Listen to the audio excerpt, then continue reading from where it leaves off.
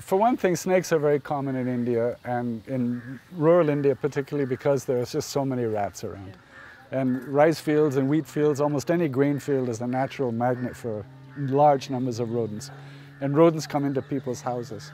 And snakes follow the scent trail of rodents into people's houses.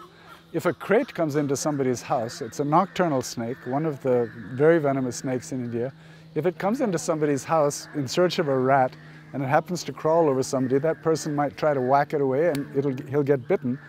And he or she could die from that bite because the crate venom is very, very toxic. The whole snake bite mitigation program is based on the fact that if we can prevent snake bite, it's much better than trying to cure it.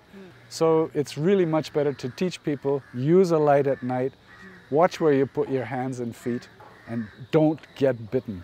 Use mosquito nets as well, right? Oh, absolutely. Particularly for someone sleeping at night. Using a mosquito net only protects you from mosquitoes and dengue and malaria. It can protect you against scorpion sting or snake bite. So when someone gets bitten by a snake, they say, what do? Go to the hospital as fast as you can. But there's no ambulance here, but there's a motorbike. Just make sure someone sits behind you to hold you on in case you start feeling dizzy or something.